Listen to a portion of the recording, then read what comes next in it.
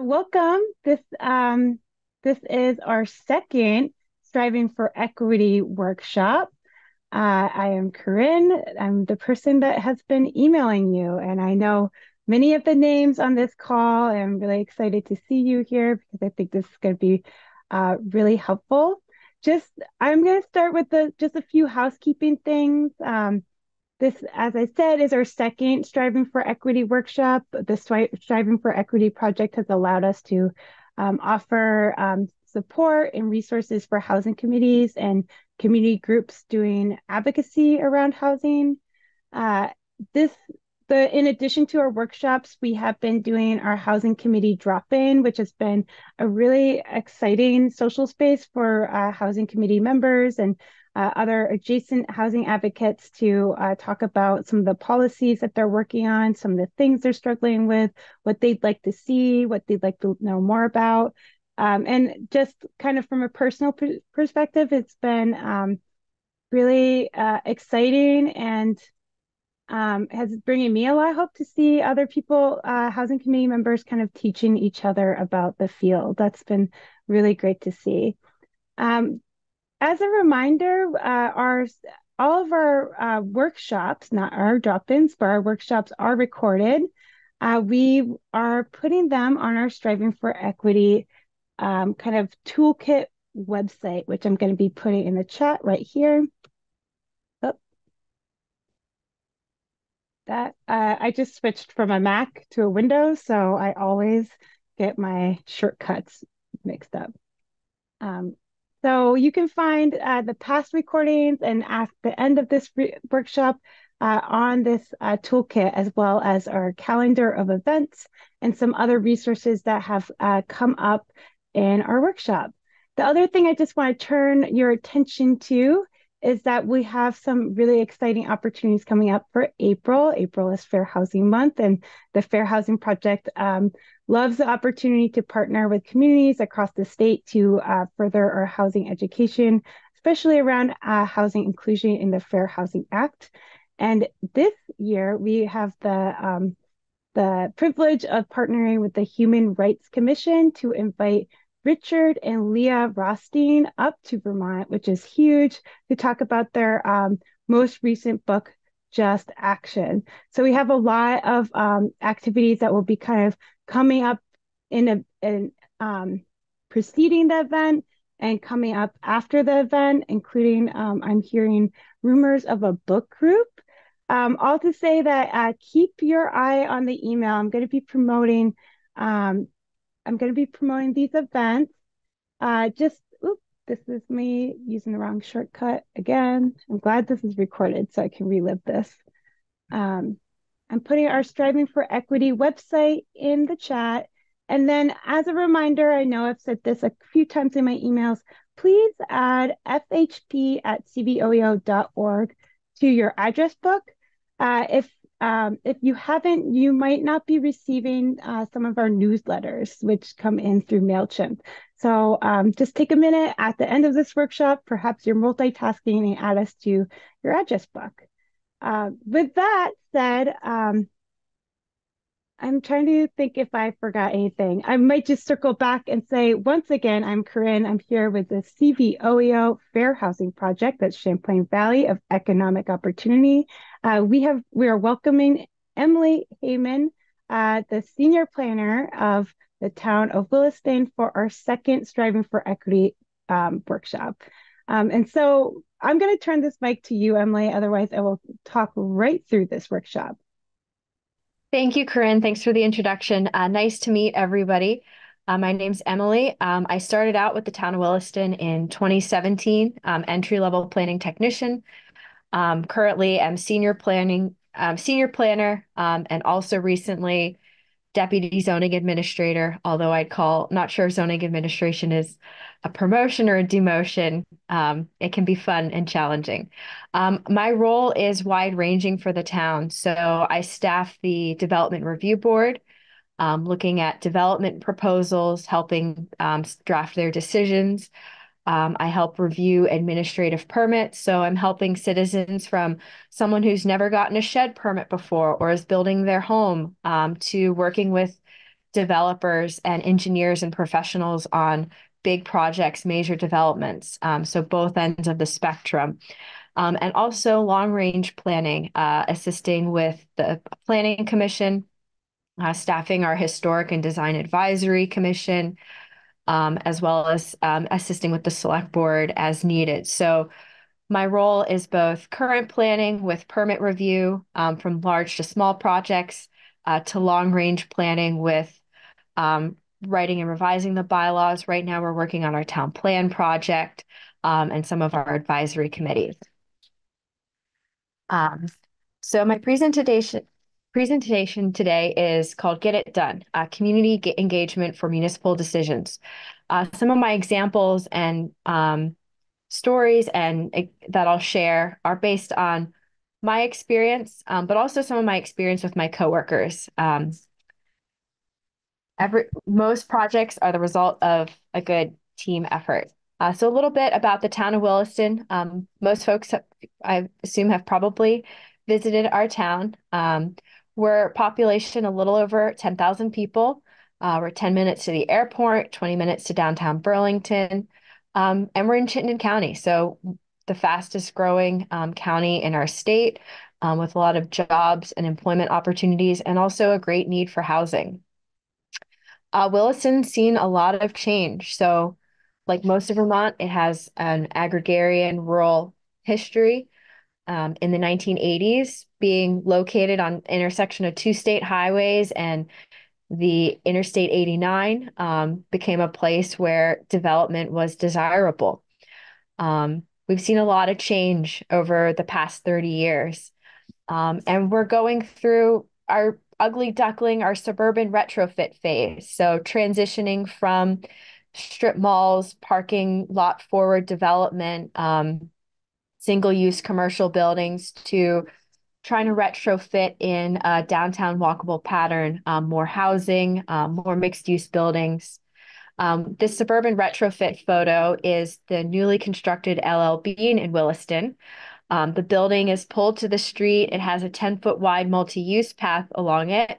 And the Cisco truck is using the bike pedestrian path for loading. So we're seeing that sometimes challenges of we're trying to make it a walkable place, but the rest of the world is trying to evolve to it. The Cisco truck now knows to use the parking lot on the other side.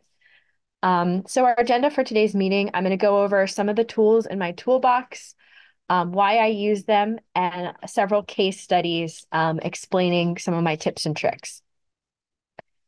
So it's in my toolbox. Some things are free, like Google Forms, Google Survey. I do recorded PowerPoint sometimes. I'm not a video editor by any means. Mentimeter for surveying. Parkit project journals, which is basically a Google form, and some note cards I'll go into in the future, infographics, decision templates, and my words of wisdom. My focus here is that my tools that I try to use are either free or included in my existing Microsoft package, or something that's not crazy expensive. We're municipalities or nonprofits with limited budgets, so we need to be judicious with what we use. So why have a toolbox? Time and attention are our most precious resources. And it's important to keep decision makers focused on facts, not on emotions. And in general, after about 2 hours of a meeting or things going past 9 p.m. at night, it can be really hard to think clearly, make good decisions, especially when you're in nitty-gritty of working on a bylaw amendment or drafting a development decision. So it's important to use our time efficiently. And our boards and committees, when you add it all up, for example, a planning commission that meets 2 times a month, 12 months a year, that's about 48 hours. So you have, throughout an entire year, very little meeting time, and you need to allocate it judiciously. And those 48 hours a year can easily be diverted to random tangents. We're working on big concepts and big ideas. People have a lot of passions. It's a lot of yes and solutions. So how do we keep random tangents from taking over? So the first example is the Williston Energy Plan. This was adopted in September of 2020, so a little while ago. And it was an amendment to our comprehensive plan, doing our required energy plan. So there's things that we were required to do by the state for substantial deference. And then our Energy Committee and our Planning Commission went above and beyond. It had major focus areas from transportation and land use, recycling, agriculture. So broad ranging focus, a lot of places where tangents and passions could take over. So how did we address that? I constructed a pre-meeting survey. So I took all of the statements in the energy plan um, and had our planning commission do a survey. You either agree with it as written or you give a recommendation for to change it. You'll notice that no is not an option. And this is Google Forms, which is free. I looked at the responses and then was able to determine from the Planning Commission, where's their consensus, where's their friction. The topics where no one had any feedback or everybody was in agreement, we're not even going to talk about that in the public meeting, or we'll talk about it very briefly at the end. Where there were places of friction or a lot of feedback, we're going to prioritize talking about those town plan goals and policies first. Some of it was just nuanced language changes rather than creating a program, exploring a tiered program. So using the feedback from that survey to broaden language and present something to the Planning Commission in their meeting. So we're not spiraling out in the meeting. Here's another example where, increase allowable density. That was a really hot button issue. Our goal here is to get an energy plan and get our substantial benefits deference through. So we just changed the wording to, in the future, reevaluate density. A big takeaway from energy plan, so all of that feedback from the survey, was there is a missing link. Oftentimes municipalities, we have very little control over, state or national influences that are affecting our town. So we added a third pathway to our energy plan to monitor state and federal policies, proactively participate in legislative process. For example, ideas would be thrown out like, hey, why don't we put a local option sales tax on gas? It's like, well, municipalities don't have the authority to do that. And we didn't want our commissioners to feel like their ideas were wrong or being ignored, but just recognize that there's a greater context to what a municipal government can and can't do. And here's how we can take that pathway forward and address those concerns. So for energy plan, I used Google Forms and I created decision templates. So our planning commission would be talking not about, do you want to change the language in this, yes or no, but what language do you want to change and what words do you want to use? So we're having a much higher focused conversation in that limited meeting time. Second example was part of our form-based code project. So in fall of 2022, Williston adopted a form-based code after a very lengthy public process. And we did hire an outside consultant to help us draft the form-based code, but we as staff did a lot of shepherding it through our planning commission, some of our public outreach and engagement. And I'm really going to focus on, after we had done our community engagement, our public surveys, that kind of thing, I'm going to focus on getting the planning commission, working through the draft, and transmitting something to the select board for approval. So we had a lot going on in form-based code. We're developing whole new design standards. And maybe one night we're talking about architectural standards, but someone read the parking chapter and has a lot of questions and comments on the parking chapter. So we had a park it journal where if something came up either during a meeting or one of our planning commission members sent us a question or comment, rather than just checking it off in our heads, we had a shared Google Doc to keep track of ideas and then respond to them. Oftentimes there would be ideas or questions brought up that we don't have the authority as a municipality to include in our zoning, or weren't going to be addressed in the form-based code bylaw package, but we didn't want to forget about them. So we used the Parket Journal to show that the planning commissioners were being heard, responding to them with facts and data where appropriate, and keep track. So after the planning commission reviewed their first draft of the code and was ready to warn a public hearing, they held a hearing, and there were about 10 things that they felt like we want to tweak before we send this on to the select board. And each one of these 10 things could have probably been a meeting of its own. And we needed to be really efficient with our timeline to move this project forward to the select board.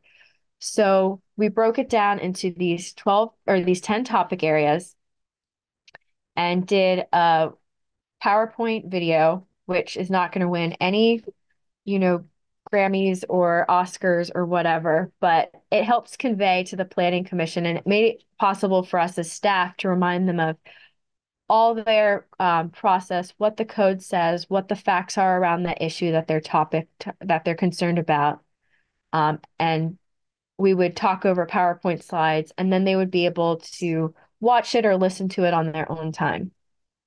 An example was building height in the different form-based code areas. So we summarized what all the building heights were proposed to be, how it corresponds to the regulating map of the form-based code, reminded them of the testimony that they heard throughout the public hearing process, an excerpt of what the existing building heights are in the bylaw. Some of my graphic design in this era is not super great, but it works. And reminding them about their public process. What did the vision plan say about affordable housing and building heights, energy and environment, taxes, and going back to the energy plan. So our energy plan had some standards for the bylaw as well. And then we brought this to a Mentimeter survey question. So rather than having the planning commission members dialogue on a yes or no, we gave them discrete options and then had them poll. And it kept everybody's voices weighted equally in this format. What happened when we did the straw poll is we did a first round of voting. The commission discussed it a little bit more, and then they did a second round and a final poll after working out any questions that they had. And this gave us really good direction moving forward. Or if we're changing something in the code, we as staff have clear direction for the draft that will then be transmitted to the select board. A second example from form-based code was there is a property currently being developed. Some of you may know this is where Community Bank and Junior's Pizza are located in Williston. We reminded them of all of the facts and data that went into developing the regulating plan, like existing right-of-way, state roads, conservation areas, wetlands, easements, and utility lines. We hot linked to the relevant testimony so they could easily access the comments they heard during the public hearing. We reviewed the permit history for the property, some facts about the acreage, showed them the map overlaid on old wetlands data. I actually did this in PowerPoint. I have no Photoshop experience at all. I created all of this stuff in PowerPoint and notes, and then brought them to the question. So we gave them all of these facts in really quick little PowerPoint slides with some voiceover recording, and then asked them, based on all this information, do you want to change the regulating plan map, yes or no? Or do you have another idea? We did a straw poll again, and they decided to, initially the vote was 3-3, and then they decided to keep it as is after another discussion. So doing that initial poll gives them the opportunity, okay, we generally know where our 7-member board, well, in this case, 6 attended the meeting. We know where folks are feeling, and we can have our jumping off point for discussion there. Next example is the development review board process. So staffing the DRB is a big task in Williston. We have a lot of meetings with big agenda items. This, for example, was the annex, which is going to be about 208, or no, 243 dwelling units and 2 apartment buildings. So it's a pretty large development for town. And the staff report is a template that I designed based off of an APA article for designing staff reports. So during this process, we get citizen comment letters where a lot of times the comment letters are beyond the Development Review Board's scope of authority, sometimes beyond the scope of a municipal bylaw. So when I get comment letters where there's questions and concerns about traffic, this one even goes on to say that they would prefer it if the DRB would deny a project or hold off on deciding until, you can do more about traffic, that kind of thing. So when I read a citizen letter, I'm like, oh my gosh, everything's connected. There's so much here to share about so much information that can help this person understand the decisions and policies that go behind development review. And it can be easy to get frustrated with or overwhelmed by citizen comments, but I always remind myself that people want to be helped, heard, or hugged. And we're not actually hugging people, but we're trying to be polite and empathetic in our words. So I looked at this comment letter and I'm thinking about what are the principles and standards that go behind traffic studies? Why does Williston have zoning districts? The whole Cirque Alternative Highway and the Cirque Highway that got canceled in 2011 and its impacts on traffic in the region. Building homes together data, county and local transportation plan, demographic data, due process that applicants are supposed to have their applications reviewed in a timely manner. This is a quasi-judicial proceeding, reviewing an application. My staff report template helps to address some of these citizens' concerns. It's a roadmap for the Development Review Board and professional developers and engineers who do this time and time again, but it's also designed for the first-time reader. Someone who's never participated in a development review process, they can understand what's happening, the zoning district, the standards of the bylaw that will apply, what the recommended action is for the DRB. So they're not shocked when they find out that the development got approved. For each chapter of the bylaw, I have a discussion for the DRB and the applicant. They see at the top, standard complies as proposed. For the rest of the chapter, it's discussing state highway standards where, VTrans supersedes local review for their interstate highways. There was a lot of concerns with this application about it connecting through an existing neighborhood. So I brought in that subdivision plat from the 90s for the abutting neighborhood.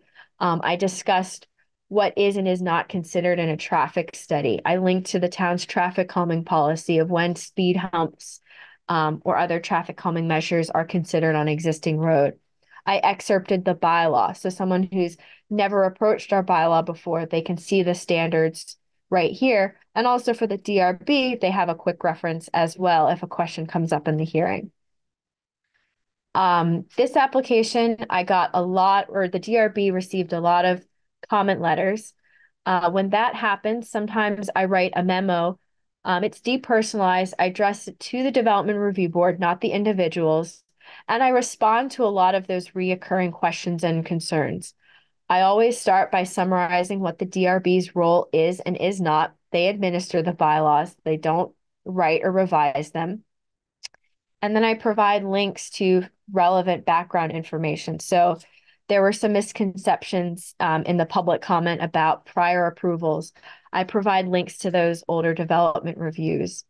I provide a lot of information about state roads, towns' policies on plowing. I even go as far as to link to the Metropolitan Transportation Plan and other regional planning documents. um, just to help provide citizens with as much information as possible. Even though I can't address all of their concerns, the DRB can't resolve all of their concerns. There's a lot of existing information out there that can help understand um, the topic area that they're concerned about. Glazer specific plan. So this was a unique zoning process in Williston's bylaw. There's a Williston Observer article out that got repeated in Vermont Digger all about it that came out the other day. It's a process similar to a planned development or planned unit development review, but it's legislative, where a developer is working with the Planning Commission on bylaw amendments to support a specific proposal. Long story short, it's complicated. This is my flow chart to help break down all the various steps that go through the specific plan process. This is confusing to me. It's definitely confusing to the average citizen. So I was trying to break it down in a way where folks could understand what's happening along the way and also help the Planning Commission feel confident that they are following all the rules and procedures to this rarely used zoning process that's codified in the bylaws. Anytime a big project or residential development especially is proposed, you know that there's going to be a lot of citizen interest. This one especially because a horse farm is leasing the land for some of their pasture and hayfield. So when that type of thing happens where I know that there's going to be a lot of public comment, rather than just asking for folks to submit comment letters, I like to do it in a survey form. So I can I can get an idea, are people going to be coming to the community meeting? How many should I be expecting in person and on Zoom? And then I break down the questions. So what are your comments or concerns about the residential development? About the open space? So this project was proposing open space donation to the town. Do you have questions about the open space? Do you have questions about Chapter 9 where in the public process that is codified in the bylaw or any other questions? So helping break down what kind of input I'll be hearing from people. And then I'm able to analyze and update an FAQ based on that. So I got 76 survey responses. And I like the survey method for public comment because it gives people time to calmly articulate their ideas and concerns before a public meeting. And I think when emotion and when emotion and fear of the unknown is tied up in these kinds of things, being able to work through them before being in an in-person meeting really helps things go more smoothly. Setting boundaries with imagery. So throughout those 76 survey responses and 5 comment letters, there was a repeated theme. Why can't this parcel be developed in its entirety or conserved in its entirety? Could it be developed for more units if this doesn't happen? At the end of the day, the Planning Commission was going to be having a very narrow focus in their community meeting. And so I wanted to remind people that tonight we're in the specific plan community meeting, this railroad track on the left. And there's all these other railroad tracks like conventional development or land conservation that are still theoretically possible. But tonight, the focus is the applicant applied for a specific plan, and that's what the Planning Commission is talking about this evening to help people break down all the various potentials that were going on with this land and where the Planning Commission's focus was going to be. My fourth example is a eclectic mix of infographics that I've come up with over time. This was one that I used for the Glazer specific plan. So the density would have allowed 218 homes, 109 units are proposed. I think I created this either with, I think just with PowerPoint and maybe Excel for the grids. So keep it simple. Infographics they can seem challenging and overwhelming. So keep it simple. And also the Coco Chanel saying, like, when you go out for the day, look in the mirror and take one thing off. So it's an iterative process. You're going to design something and you'll need to simplify it. Here's one that I created to help folks understand the roles and process with development standards. So Planning Commission proposes the rules, Select Board approves them, the DRB administers them, and then how the town plan informs what the zoning bylaws will stay and how it's administered through the DRB.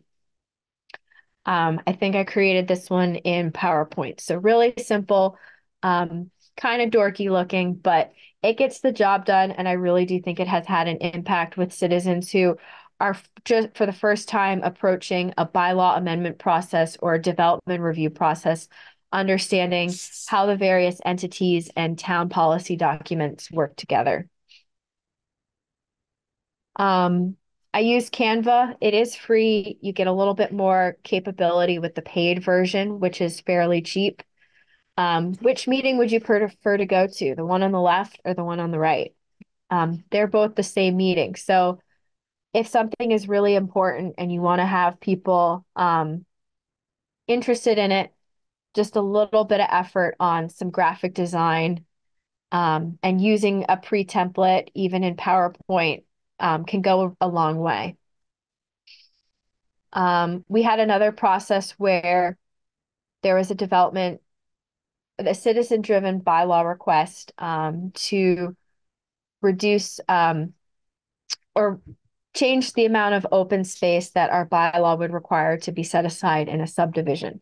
And throughout that process, we were hearing a lot about traffic and schools and sewer and police and emergency services. So we were hearing a lot of concerns, but those concerns wouldn't be addressed by the bylaw amendment that the citizens were asking for. So we were trying to break down what would an minimum percentage open space standard have on, XYZ factor. This one came out of our 15-year growth center report. So looking at the new dwellings that were created in different parts of town. And through this iterative process of working through the data, Williston's growth center is 5% of the land area and 70% of the new homes. So by working through this growth report and analyzing the data, I was able to come up with this really quick bullet point that explains a lot of information about the town, that this very small center is where most of the new homes are taking place in town. I can't take credit for this graphic or the data that went behind it, but I wanted to share it as well. One of my coworkers worked on this, showing that simple projections, how many units would be built in the future. We hear a lot of concerns about sprawl and that the pace of growth is really fast. But what our data is showing is that most of our homes are going to be in a consolidated area, and the rural part of town is going to see very few homes by 2030.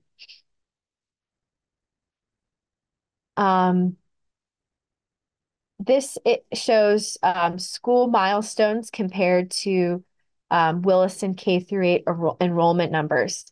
I haven't actually used this table in a public meeting, but it is helpful. I have used the story behind it. So we often hear with development that it's going to have an impact on school population. And we looked at the data of number of homes that have been built in Williston. This is from the census to the number of school children, both existing and projected out to 2030, and that there's a difference. And also recently, there's a discussion that the school might have to cut teachers because the student-teacher ratio is changing with declining enrollment. And I created this, in Excel and then made it look a little bit prettier in PowerPoint. This is a visualization I also created in PowerPoint. So open space and density, I think that's something that citizens often struggle with understanding, where you have a parcel, and then if it's an open space subdivision, it's going to appear denser, but it's still the same overall land area. So helping folks understand density and development standards with a simple graphic that you can make for free in PowerPoint. So one of my mantras is let's get in the car, kids. On the weekends, I also teach skiing to children. So this philosophy comes in mind there as well, but it's also works with adults and citizen committees. So you're framing the questions to get the desired discussion, not trying to lead anybody to certain answers or outcomes. Do you want to get in the car? Is going to be a yes, no answer. And a grumpy kid might say no. Can you get in the car seat on your own, or do you need my help? Gives options, but then you can have a more informed discussion. So framing your questions and framing your discussions rather than should new houses be built, present some data. We know that there's a need for housing in our community, and our town plan says that we should provide housing for um, all people in our community. So where is the best place to do that? And where's not the best place to put new houses? And frame the conversation based on facts and based on data in your town plan or other documents about your topic area. So for example, we would turn to not only our town plan, the regional planning commission documents. For Chittenden County, we could look at building homes together. So there's a lot of resources you could look at and then frame questions based on that data that already exists. We did a survey once where we framed a question. So you have 100 homes.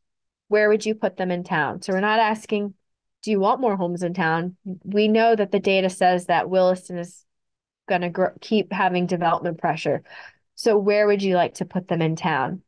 And what we found was that, and what we were able to show citizens was that their preferences lined up with existing policy, that the majority of homes would go in the growth center, some in our remaining sewer service area, and very few homes out in the rural part of town. Remind decision makers of prior input. So these excerpts come from our form-based code adoption process, where we kept track of how many people visit our website and email subscribers, how many hours did the Planning Commission put into the process, how many survey responses and map comments did we get, how many people attended the meeting. So reminding decision makers of all of the the efforts that went into something before it ends up at that final adoption hearing. And thanking them as well, thanking those citizens and participants who gave their time and hours, even from a couple minutes taking a survey to a planning commission meeting that went overtime. Thanking everybody for their work in that process. My last example is Williston 2050. So this is our headline tag name for writing our next comprehensive plan. I can't take credit for the logo here. We had an iterative process with Leadership Champlain where they worked on some colors and that logo. My boss created that font. I think it's just called bumper sticker font. And the resilient, livable, equitable came out of, iterative staff conversations about what would a cool tagline be for Williston 2050 and playing around with some like chat GPT examples. This was from 4th of July. Some of the creativity comes from, practice getting out and talking with citizens in person. This was like the first time I think the planning office had ever had a table at the 4th of July, talking to citizens about projects. And at this time, it was right before the form-based code was having a hearing with the select board. So it was a really important time to do outreach. And it helps get the creative juices flowing, talking with people, trying out new ideas. And it was definitely a precursor to thinking about our Williston 2050 engagement. So we had teaser activities last summer. We did our in-person and online big events in the fall. Our survey just closed on Monday, and we're getting ready to write our town plan.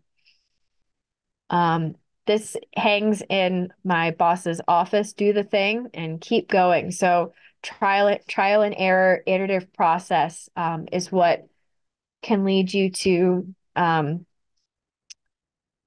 cool things, basically. This is our website. We built it with Google Sites. We picked our leadership Champlain people, picked a couple colors, and we ran with that color palette. We try to keep fonts consistent, reuse the logo. Um, these are PowerPoint icons. I'm not a graphic designer, but it's just pick a couple things, colors and fonts, and run with it. Um, this is our Williston 2050 fabric of a new town plan. Um, I can't take credit for it. It was designed by my boss, but it definitely was the result of everybody in our office, brainstorming ideas, talking about cool ways of visualizing things, sharing examples of other communities or articles in the planning related world of cool infographics and designs, looking at other town plans and brainstorming. These are the 12 elements that state law says a town plan needs to talk about. And then the top are our core values. So how can Williston be livable, resilient, and equitable in the future, in 2020, 50, and beyond? So we made it a game. We printed it on a banner at Staples, got some sticky balls off Amazon. This was also from July 4th. Folks could throw a sticky ball at the fabric and see where it landed. So how can transportation be beautiful? How can education be affordable? So just spitballing, what comes to mind when you think about that topic area and that adjective? We also did postcards from the future.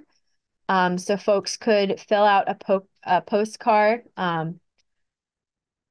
You're writing from the year 2050 back to the present day. So you get that space time travel imagination going. It's fun with kids. It's fun for adults. Um, and this was, we designed it, I think, in Canva or PowerPoint, following those simple colors from the beginning. We did have a consultant that is working on our Williston 2050. However, we did most of our community roundtable design and facilitation on our own. So provided food, small facilitated groups. The main event was advertised as an hour and a half, and then we had a little bit of buffer time on the beginning end. And we had 5 topic areas at these events. So your facilitated group, you had 15 minutes per topic area. Keeping things quick keeps people efficient and brief. As part of the activity, we gave folks an alter ego card. So there was one where it's like, I'm a 6-year-old kid and I like to ride my bike, but the streets are too busy. So getting people to answer the questions and prompts as themselves, but also their alter ego. And I think adults found this to be really fun because the ones that got like a kid or a teenager were like, oh, I'm 16 and I just got my driver's license and could play around with it. And then we used Park cards. So going back to that original Park system we used with our planning commission, we brought this to our in-person events. That 15-minute format per topic is really fast, especially even if you have a small group, it's still a lot of voices. So if someone had a question or an idea or thought that, it gets your heart pounding and you want to be able to share it, but it's not really relevant to that quick conversation your group is having, you park it. And we got a lot of these as part of our process. This one on the right is I think a good example of what we experience. It says slow down growth, but at the end it says increase affordable housing. So, the juxtaposition that I think people are feeling and all our communities are trying to work through. So to conclude, some words of wisdom that I had in the back of my mind through all these examples is really embrace the iterative process. These infographics and quick facts are the result of trial and error, explaining things multiple times, bad first drafts, like some of my PowerPoint slides, even today, I'm like, ugh, too many fonts, and working with teammates. I'm always happy to answer citizen questions on the phone or in email, um, and talk through folks multiple times. The more you try to understand an idea yourself and simplify it, the better you become at telling a story in a really simple way without being dishonest. Because sometimes if you try to distill information, you cut out important facts that are important to the story. So distilling things in a manner that keeps everything truthful. Also, maintain trust, stay neutral, and show respect. So those are pillars of facilitation. And when a citizen comes to me with a comment or concern, uh, sometimes, often, it's because that has been violated in the past. Institutional memory can include past hurts that linger. So, where you were building relationships within a community, and how can you rebuild it with every interaction, whether it's email, phone, or in person?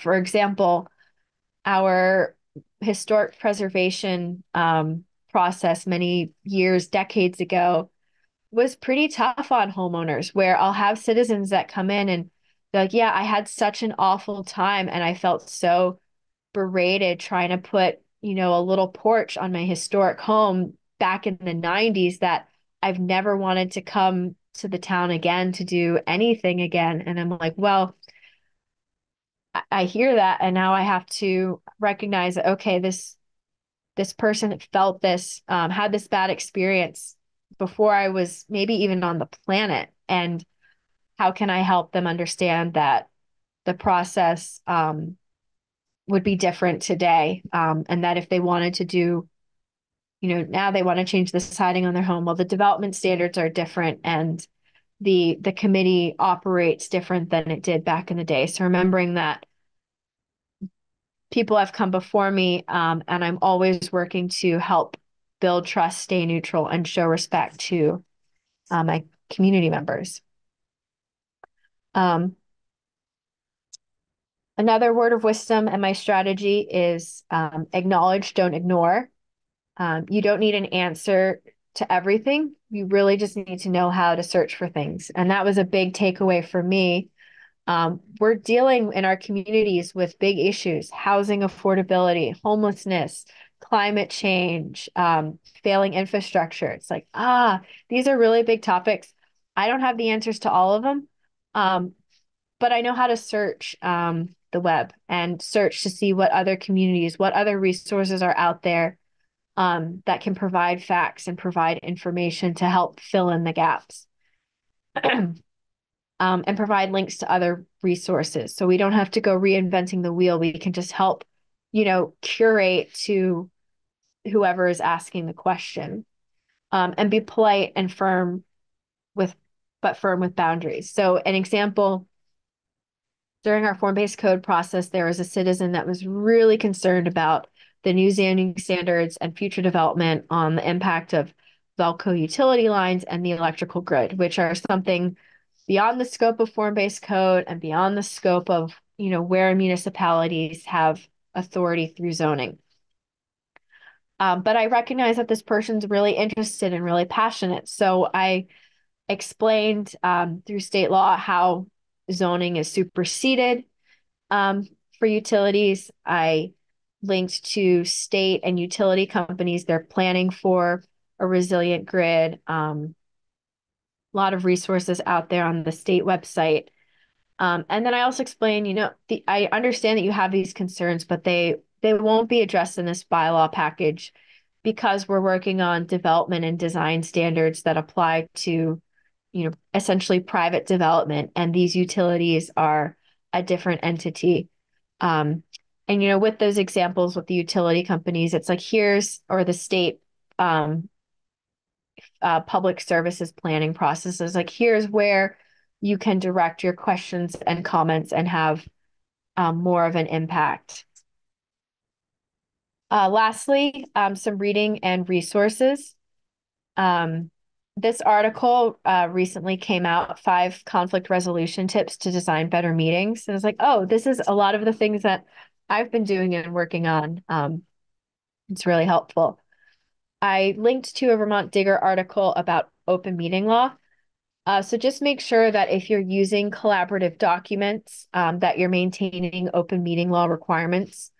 A lot of it is, decisions and policy conversations should be happening in that public meeting. So that planning commission survey, the survey results were filtering to me. I was basing my agenda off of them, and then everything is made publicly accessible. So anyone from the public can see all those survey results. Reaching for Higher Ground is an old book, but a good one. And lastly, A Planner's Guide to Meeting Facilitation. Technically, it costs money, but I think if you Google it, you can find a copy out there. And with that, thank you.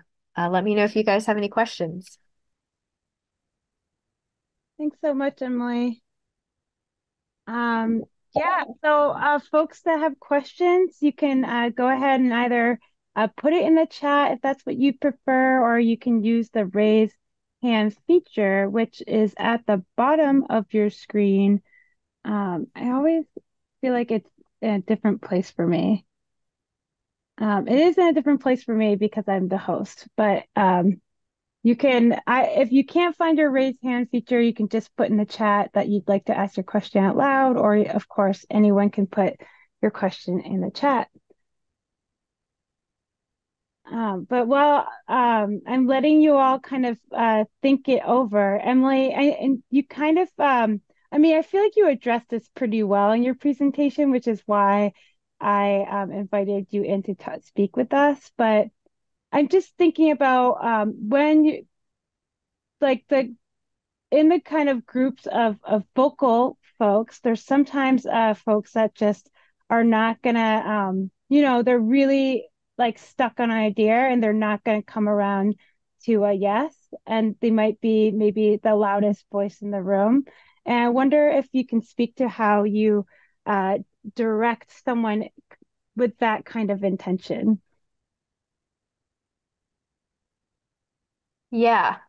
So ideally, I've had time to, chat with them one-on-one outside of a public meeting where I can understand where their questions or concerns are.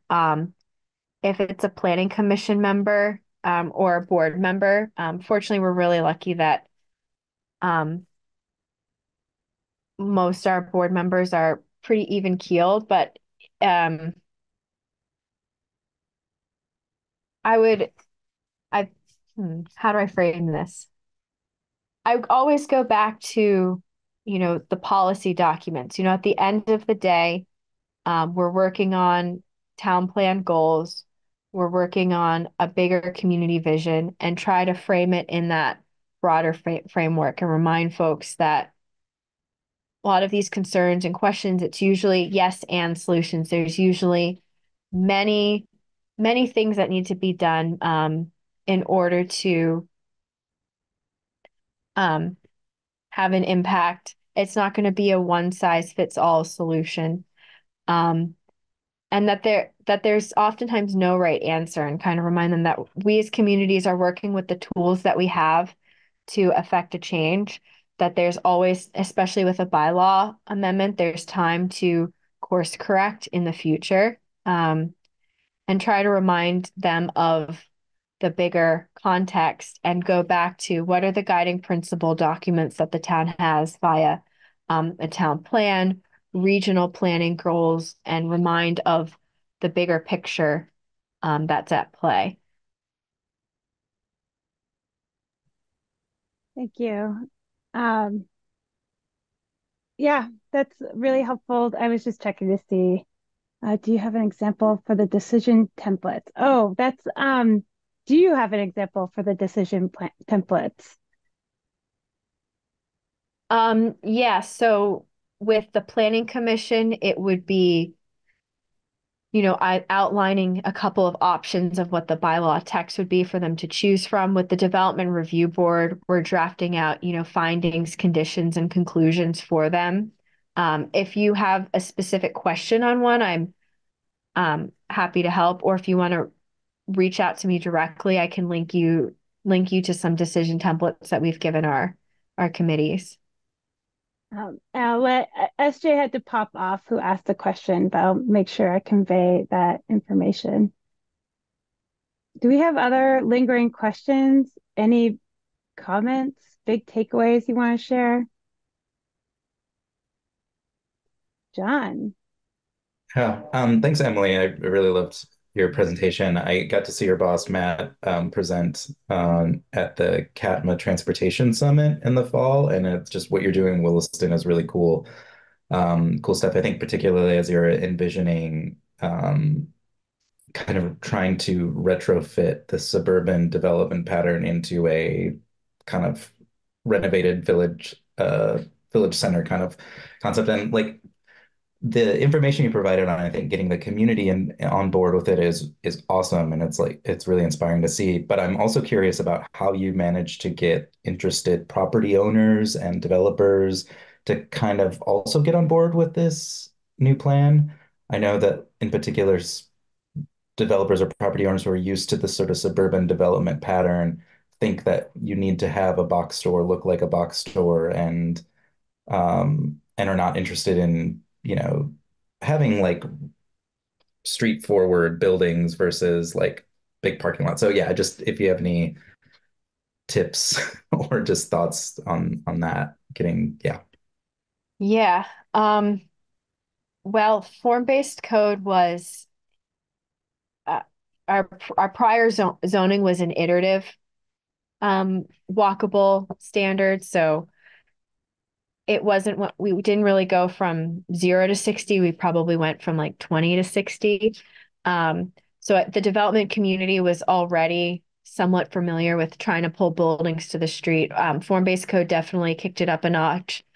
Um, Working with developers, working with anybody, I really try to build trust by being straight up about the development standards and how they're going to apply. So whether I'm answering a citizen question about getting a backyard permit shed or how I think the DRB conditions are going to fall on a certain type of development proposal, I'm giving them all the answers I can about the bylaw. Like if the LORAC speaks for the trees, then I'm speaking for the bylaw, and I'm trying to be as clear and straightforward and build that trust with the development community where it's like, hey, if you propose that thing to the DRB, it's not going to go so hot. So you should change it to come more into compliance. So really building trust with the development community about how the bylaw standards are interpreted. And then like when you have the trust with um, your community, I think then you can help build the um, interest in, okay, we're going to transition to something that's going to be a little bit different. It's going to be more challenging, but we're trying to achieve a certain vision. Williston has a lot of cumbersome parts of its zoning bylaw, so I think it's been easier to get our development review community on board because they see the benefit of a simplified permit process, more allowed density, more allowed building height. So they do see that there is a benefit to them as well, and the benefit to the community as whole. It's like we need more mixed use buildings, we need more housing. Yeah.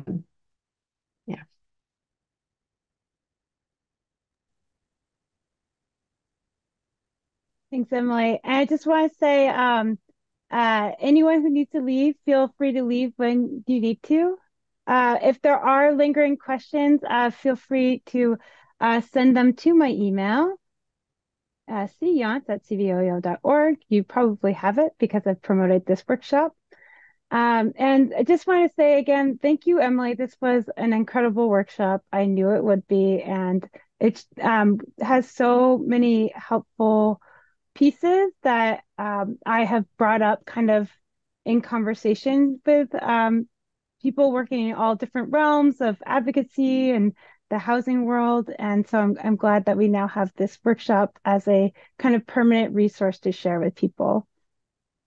Yeah, thank you so much for having me. I dropped my email in the chat and I shared my contact info as well. I encourage folks to reach out to me anytime. I'm happy to share my tools and tips and tricks and resources and help. If you're struggling with an idea and you want some feedback, reach out. I'm always here to help our neighboring Vermont community groups. Thanks, Emily, and thanks everyone for joining.